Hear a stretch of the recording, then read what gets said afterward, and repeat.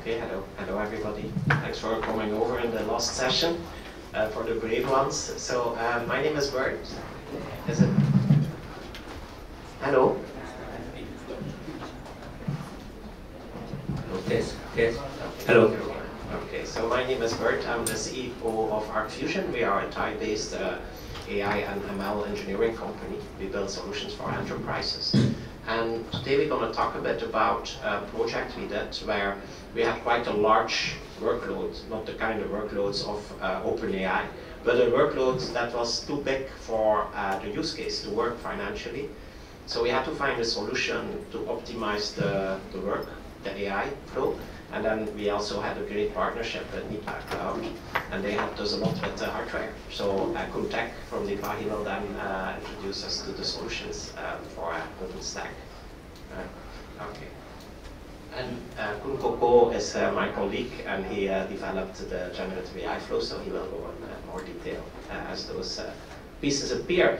So agenda today, I will explain a bit the case at hand, why we would call it somewhat of a scale, and then how we basically solved step by step in the architecture to try to cut the cost down. So basically, we selected different API services.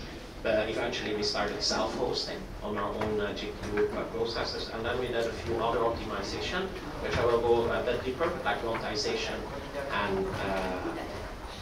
and then eventually we got the help from Kuntek to basically bring it into OpenStack.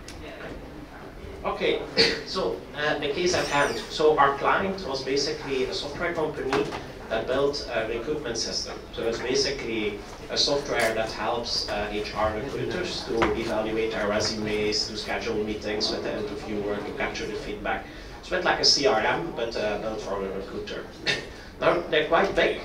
And they have to manage 2-3 million resumes, new resumes per month.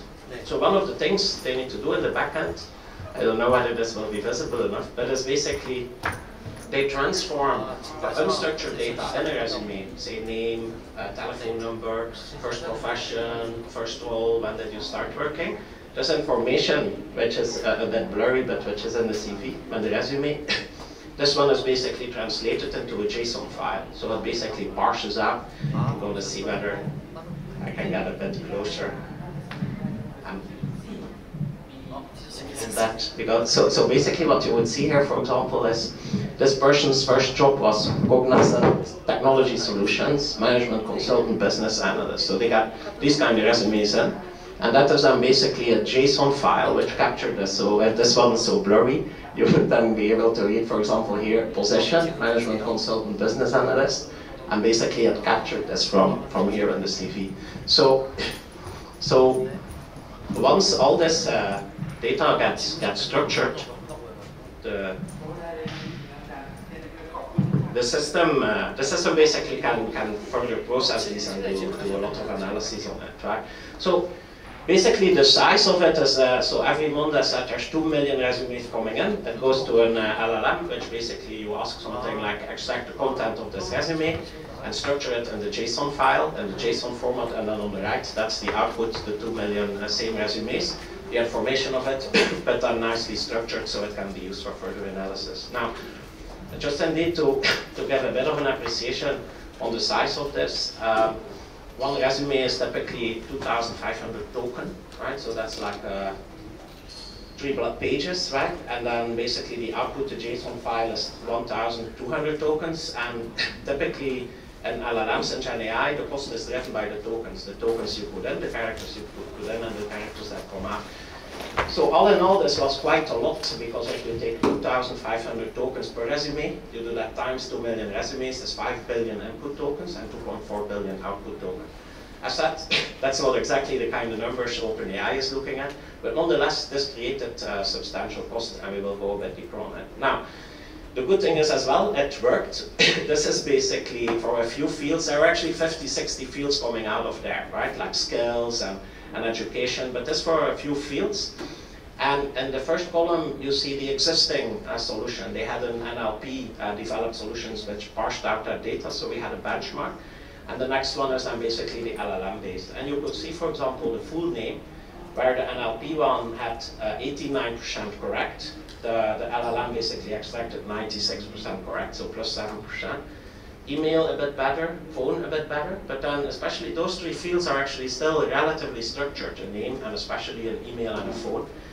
But where it really starts outperforming is as the data becomes more unstructured, like first employer, first position, first end year, first start year is getting quite unstructured data. And then in the NLP solution, you see, for example, right, like first employer would only be 42% of the times right, like picked out, and if you do an LLM solution, that would grow all the way to 83. So, so the results look quite promising. And the nice thing as well, this is then for different languages. You actually get different, if you build it in an NLP, well, it would only work for English. Now, the solution we built, you then apply it for a resume as it's a global company, so for resumes in Spain, Spanish, and German and Danish. And what you see here is the accuracy. The blue one is the accuracy of first employer. The orange one is the accuracy of first position. So if in a foreign language, it did it even better than the English NLP one. And I said, you almost get this for free, that there's like no additional development needed, right? So, so everybody was quite enthusiastic. But then, so now we go a bit more in the details of the problems we ran into and how we solved this. I'll gradually reveal this slide. When we did the dry run, we started realizing, oh my god, this is like a lot of data we're pushing through. So I'll try to track a bit what we learned, and Coco will go into details. So first one is obviously which LLM to choose, right? That's actually in every project, the first step, what are we going to use, like Llama or ChatGPT or. And here we basically learned that the closed one was prohibitively expensive, right? Coco? Yeah. So as Bernd mentioned before, the cost of the LLM depends on the number of tokens, the input tokens and the output tokens. Here we did analysis on proprietary models like Opus, Claude Opus, ChatGPT 4o, and open source models like Mixro and Llama. For example, like the Claude Opus, the number of input tokens per million is like $15, and the cost of the output token per million is $75. If you take this number and apply to the 5 billion input tokens and 2.4 billion output tokens, you get around 250,000. That's a lot of money for an organization. And similarly, if you go down another proprietary model, the ChatGPT 4, the cost is a lot lower. Considering these input and output tokens, it would be around 61,000. On the other hand, for Mixo model, open source model, for the Mixo, we did an analysis on Mixo 8x7b and Mixo 7b. So as you can see here, because they are open source and the cost per input and output tokens are significantly lower than the proprietary models, we got the cost down to around 4,500 for the Mixo large and 1,500 for Mixo small. And this also applies to Llama as well. Open source model, the cost goes down. Okay, thanks a lot, Coco. So basically, what we learned is the closed models they work, but they are too expensive. The $250,000 per month, that wouldn't work. And then, of course, like open source was feasible. It was a few $1,000s per month in processing costs. But then the question was like, are they actually really still working? Is the performance of those open source models good enough? So Coco will walk us through this. Yeah, so the accuracy comparison between open source models. So here we compare the accuracy of the open source models, Mixo large, small, and Llama large and small. The best performing, as you can see here, is the Mixo large, achieving around 87% of accuracy, followed by Llama 3 large, 82.6%. For the small models, again, Mixo beats Llama 3 around 4%. Yeah. Okay, good. So basically that made us decide, okay, we're going to continue with open source. Then the question is, of course, on which architecture we're going to build this. Now, there's basically three main choices which you can make, right? You do an API call, you set up a virtual private cloud, or you do on-premise, right? So the API call to evaluate it, those are solutions, for example, like Together AI or Bedrock when you would want to stay on Amazon. So the evaluation of it, the cost is quite high because you pay here per token. So the more token you have, it scales linearly, right? Data governance concerns are actually also quite high. You don't know who you're actually working with. This Together AI, right? like how you're going to share your data with that. But maintenance is lowest, so if you start building pilots and stuff like that, it's actually quite easy to work with those API calls. And then you could go to a virtual private cloud, which sits a bit in the middle for all. It can be a bit cheaper at scale. Your data governance concerns are lower. Your maintenance sits somewhat in the middle. And then on the other limit, and that's where we work together, we can also do on-premise and basically set up your own hosted solution where you self-host the LLM, which is extremely cheaper, which we will show, which data governance concerns are also substantially lower, but then the maintenance is a bit more difficult, of course. So, so basically, let's start that indeed by the API calls and what the price there is. There we actually saw there was really as well like a massive difference between the different services, and both in cost as in latency, right? Cool. Yeah, so for this slide, we did an analysis on three API call services, Amazon Bedrock, Together AI, and Grok. As you can see here for the Mixo large models, the cost in US dollars per month is roughly around $4,000, almost $5,000 for Together AI. However, for latency, Together AI significantly lower. It's significantly lower in terms of latency. Same goes for Mixo Small, Mixo 7B. The price is around 1,200, 1,400 for Together AI. Again, the latency for Together AI is much lower. Finally, for Grok, from our analysis, Grok is best in terms of latency and the cost compared to the other counterparts. However, at the time of our analysis, Grok didn't support the Mixo small model, and right now it's like it's limited in terms of the number of calls per minute. The difference here, I was actually talking with Randy before the session on those type of services, and he mentioned Grok. Now, the difference is actually quite spectacular, right? If you say, for example, you compare Grok with Together AI, and you would have a service like for those 2 million resumes, Together AI would charge you $4.7 thousand per month, and Grok only 1.7, right? And the latency of Together AI would be 2 times as big. So it is actually quite fascinating how much difference there is between those services. So if you want to build it on the API, I would say choose it wisely. And then basically you can also self-host, right? Especially with open source, you can basically spin up something and run. The weights are open, right? So you can run it fully yourself. So we started running some experiments with that, both on cloud as on the NIPA solutions, then on the NIPA cloud. So let's first go to a few. Right. So for self-hosting, there are 3 main factors to consider. First one is GPU memory. The memory depends on the size of the models, or in other words, the parameters. Right. The second consideration is the compute power. If you buy a GPU, there will be something called T-flops, right, or trillion floating point per second. The higher the number, the faster the calculation is, and it leads to lower latency. Finally, the memory bandwidth. So, because when you run LM, it requires some magic computations, and those computations will be passed around the GPU. So the higher the bandwidth, the faster you can transfer the data within the GPU. Now, for self-hosting, to select the GPU memory, we can compute theoretically how large the memory we need.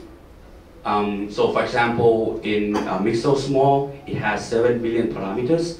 If you plug that into to the above formula. So it would be 7 times 4 bytes divided by 32 divided by the precision of the model by default is 16. So if you plug those numbers, you get, and then you multiply by 20% for the GPU overhead. So if you apply the calculation, you get around 16.8 gigabyte of RAM. So that means that to run Mixo Small 7B, you need around 16.8 gigabyte of RAM. Same goes for the Mixo Large. It has 46.7 billion parameters. Applied to the same formula, you get around 112 gigabyte of RAM. Now, here we experimented on 2 NVIDIA GPU cards. The consumer one, A10, and then the workstation one, A100. These two models has different specs.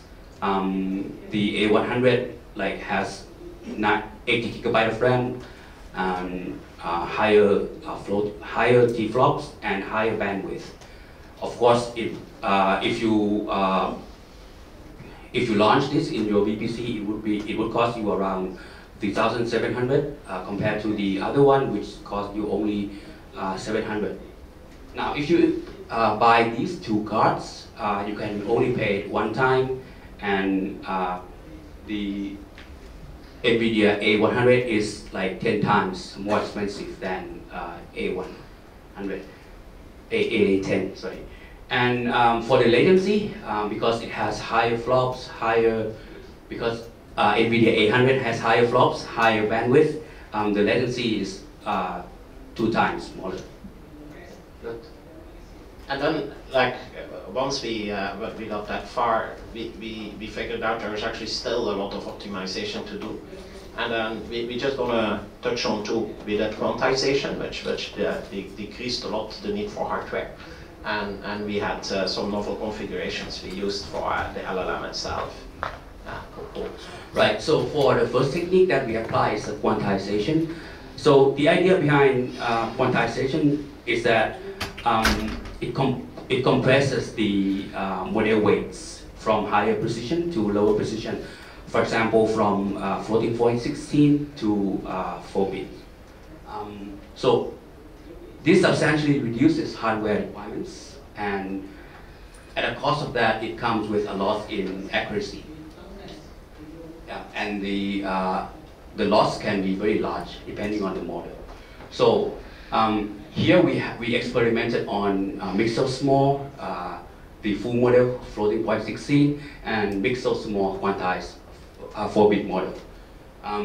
Again, you can apply the previous formula and apply the weights there, but the denominator would be 32 divided by only 4 bits for the quantized model. So it comes down to 4.2 gigabyte of RAM.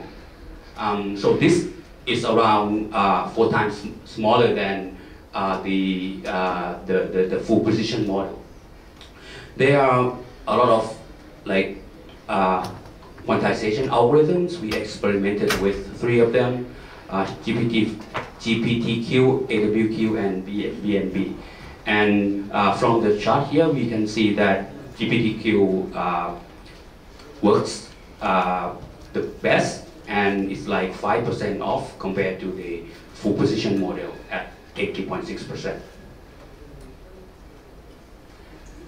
Now, again, this slide summarizes what I just discussed. So we experimented on 2 cards, A10 and A4000. Both are consumer-graded GPU cards with different memory and different price and latency. We can see that the quantized model costs you around 1,000 US dollars cheaper, and it runs much faster. But at the cost of that, we incur 5% point accuracy loss. Another technique that we apply is called speculative decoding. So the idea behind speculative decoding is that instead of having just one big model to predict the next token that the LM generates. We have one big model and small model. So the idea is that in normal English language, right? So there are some words, some terms that are really easy to predict, like a and the. So it's very common as well. And for these kind of words, you don't need the capability of the large model. You can use the smaller model to predict those words instead. So what we can see is that with speculative decoding, we were able to reduce the latency by 50%, and we didn't have any loss in inaccuracy. Yeah, as you can see here, with speculative decoding, the latency goes down 2 times. Good. So let me summarize this part before I get to contact. But basically, we try to optimize for cost, latency, and accuracy here. The deviations between them is quite big, right? If you see at the cost, the cheapest we had is basically a card of $850. One of the most expensive solution is $250,000 per month. If we look at latency, the fastest was 3 seconds with Grok, the slowest is 25 seconds. If we looked at accuracy by quantizing, the best one was 76%, the worst 43%. So those are really, if you think about it, big gaps and the number of kind of specialism we will need kind of as a community, all the way from configuring your LLM to configuring your GPU to make this better. That's actually a big challenge coming our way. Yesterday I heard somebody saying we need another $1 trillion infrastructure to get the whole Gen AI running globally. I think that could be true, but then indeed, like optimizing that $1 trillion, there is a lot of potential value that can roll out there. And for today, indeed, I just wanted to show a case to kind of prove the evidence as the difference in performance and cost is actually really massive if you work a bit on it. So I'm going to get it to you. Contact. Thanks so much. Thank you. Hello. Hi, everyone. So right now I'm going to talk about the OpenStack. So you may or may not use the GPU on OpenStack. Today I'm going to tell you a quick understand how PCI pass-through work with the GPU. Yeah, so you can do by yourself step by step.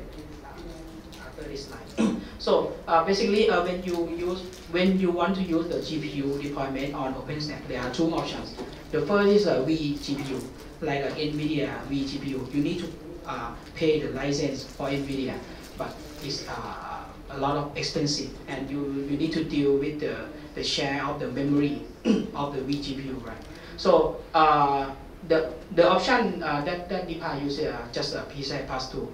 The concept of PCI pass-through is the pass the PCI from the hypervisor or compute node directly to the VM.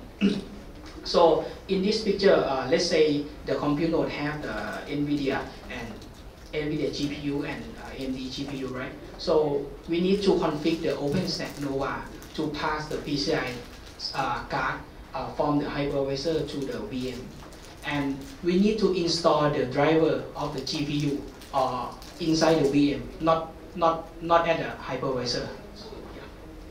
Yeah. So the first step, we need to change the driver of the hypervisor from at the beginning when you install the NVIDIA card, right?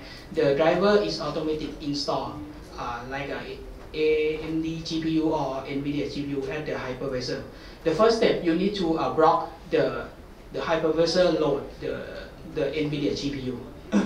So you need to find the PCI slot in the hypervisor by this command, just lspci/nn and grep NVIDIA. You will find the 2 devices here. This is the consumer card. You may find 2 devices. The first one is the display VGA controller, and second one is the audio driver. So you need to select the display, the VGA controller to the OpenStack, right? So you need to copy this number. The first section is the vendor, the vendor NVIDIA. The second section is a model. Okay, and when and 8100 is its PCI ID. When you type the command ls PCI, you will see the driver is loaded on this PCI. You will see the NVIDIA driver is loaded in this compute node. So this is not correct. We can use this one. So we need to block the NVIDIA driver load on the hypervisor. Okay. First of all, we need to change the driver load from NVIDIA to VFIO PCI. Okay. So we just enable VFIO PCI in the kernel module and just config VFIO PCI to load this PCI ID here. just copy ID in this file. After that, you need to backlist the NVIDIA driver should not be loaded on the hypervisor by edit this file and type the backlist here. And for the KVM, you need to enable these options. Yes, in document say, but I'm not sure why. Yeah, and after that reboot.